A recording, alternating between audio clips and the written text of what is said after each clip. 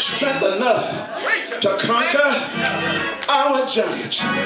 You got to know that the strength to conquer giants is not in pedigree. The strength to conquer giants is not in education.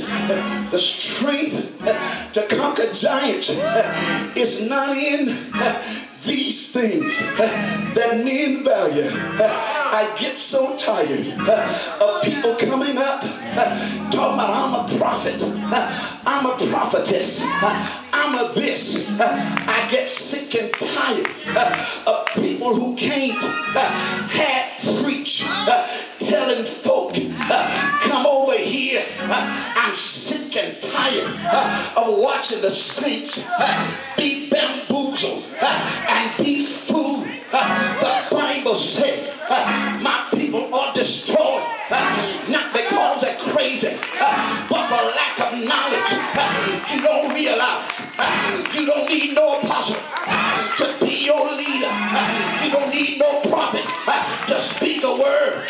All you need is the word